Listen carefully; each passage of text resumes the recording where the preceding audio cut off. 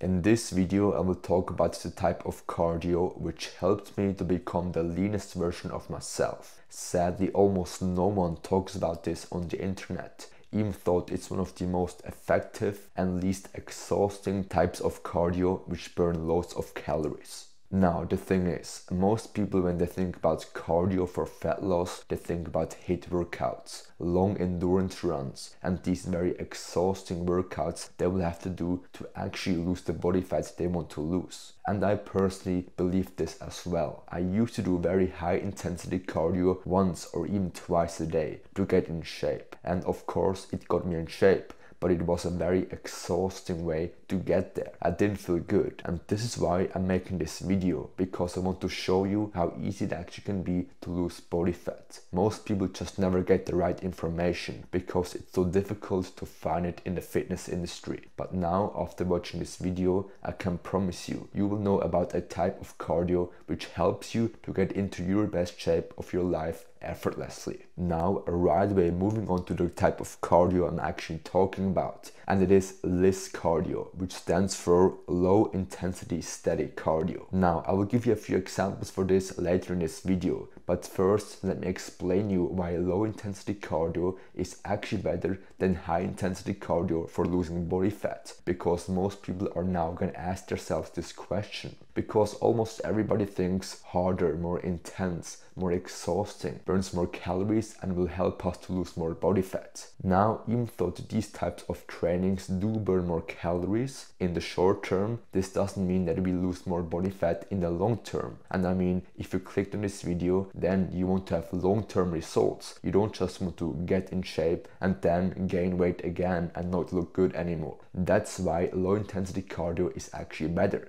because studies actually have shown if you do high intensity endurance training, then our BMR goes down. Now, our BMR is a mechanism in our body which helps us to burn calories. This is the amount of calories that we just burn every day without needing to do anything. You can find out about this number when going onto a calorie calculator on the internet. You can put your weight in, your age, and all of those informations. This will help you to calculate your BMR. Now, the thing is, we want to have our BMR as high as possible. For example, having more muscle mass is something which helps us to have a high BMR. And the higher our BMR is, the more calories we can eat and still be in a calorie deficit and lose body fat, which is an essential thing if you want to get leaner. Now, the huge problem about high intensity cardio is that it actually lowers our BMR. Now, of course, doing a HIIT workout will burn calories. There's no doubt about this. But still, if this lowers our BMR, then this type of cardio might not be very effective if you want to have good results in the long term. And that's when LISS cardio comes into its place, because low intensity steady cardio might not burn loads of calories at the time. This means doing 1 hour of LISS cardio burns less calories than 1 hour of high intensity cardio. I think this is clear to everyone. But LISS cardio is so good because it doesn't interrupt or lower our BMR. It actually keeps it at the same place or potentially even increases it. This means in the long term we'll burn more calories by putting less effort into our cardio training. And an additional benefit of doing LISS cardio is that it doesn't increase our hunger levels. Many people, when they go into a fat loss phase, they of course struggle with their hunger levels. Otherwise, everybody could be losing body fat effortlessly. And then when they start doing high intensity cardio, they think this actually suppresses their hunger.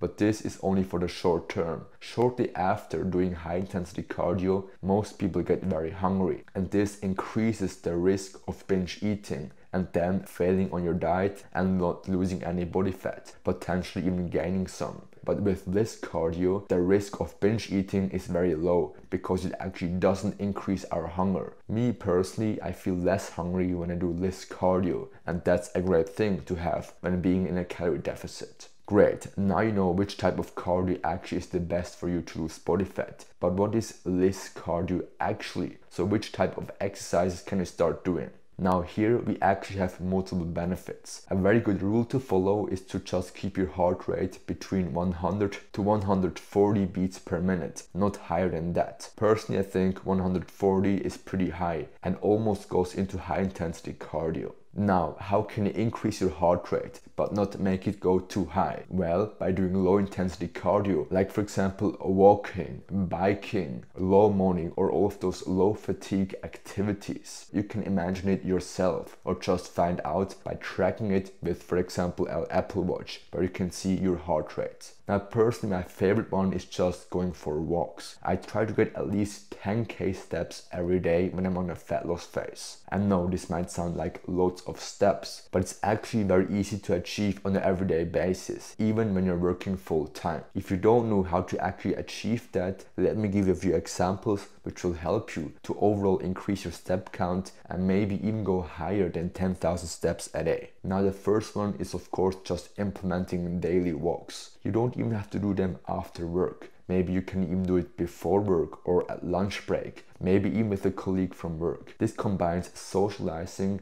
and cardio very good. Then another option is just not taking your car to go to work, or not a bus or train. Take your bike or even walk to work if it isn't very far. This will help you to just overall increase your activity level and lose body fat without even needing to consciously think about it all the time. It is that easy. I personally can even read books or do things on my phone when I'm walking, so it doesn't feel like cardio at all. But still, this helps me to become the leanest version of myself. I personally, when I start a fat loss journey, I don't even start by lowering my calorie intake. This is also something I don't recommend anyone to do. First, start with increasing your activity level, getting your step count up, or maybe taking your bike instead of the car to work. This will help you to burn up to 500 calories a day, and this brings you into a calorie deficit without even needing to eat less food.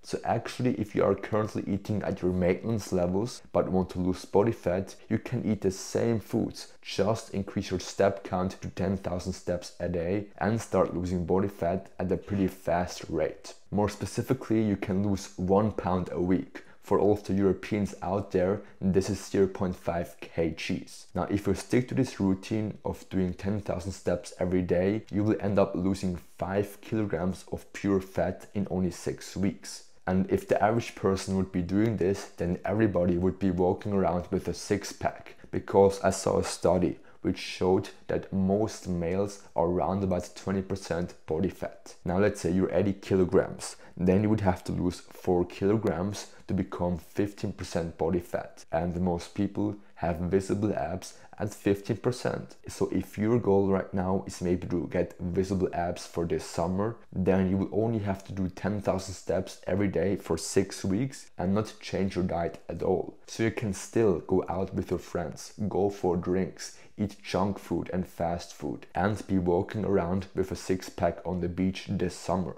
Well, I still need to say, eating bad foods and drinking alcohol isn't the best thing to do on your fat loss journey. But I just have made this example to show you guys that it doesn't take much to actually achieve the dream physique that you want to achieve. It's just all about doing the right things. So not doing high intensity cardio, it's actually the complete opposite. Doing low intensity cardio, but doing it consistently. This will help you to get great long-term results which actually last. Now, and that's it. I really hope that you found this video helpful and actually start applying the trick I gave you. If you're interested in more content like this, then please like and subscribe, because this channel is all about making fitness and fat loss as easy as possible. Sadly, many people overcomplicate it and just want to sell you a course, but these aren't my intentions. That's why you are at the right place here. Then thank you for watching the video till the end, and I will see you in the next one.